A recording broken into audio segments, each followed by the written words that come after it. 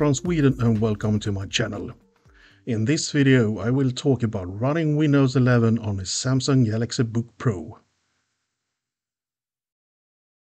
As you might have seen, Microsoft are about to release Windows 11 on October 5th. So I got a little surprised when I saw that I could update my Galaxy Book Pro now in late September instead. Kind of nice. I didn't have any better thing to do than updating my favorite computer. The update was fairly quick. I have no idea how large the update was, but it was a fairly quick download on my very slow internet connection. 10 megabit download. And the installation itself went on for maybe 20 minutes or so. Kind of nice. Well, I only used Windows 11 on my Galaxy Book Pro for just a few days.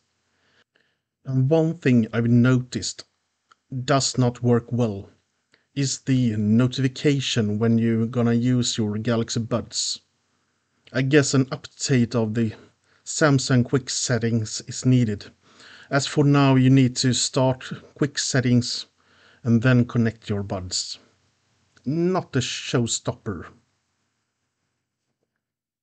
Other notification works as intended though. Windows 11 feels somewhat snappier to work with compared to Windows 10 on the Galaxy Book Pro.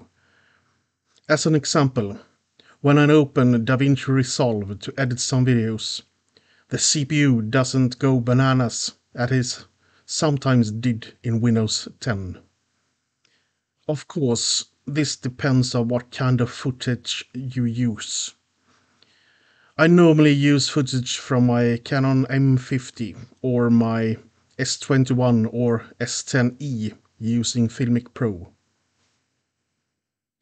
Games seems to work just fine, at least the good old Rise of Nations, one of my favorite games. From what I can see, Windows 11 is working really good on the Galaxy Book Pro. There are some things I wish Microsoft had done in a different way, but overall, Windows 11 is the perfect update. Thanks for watching.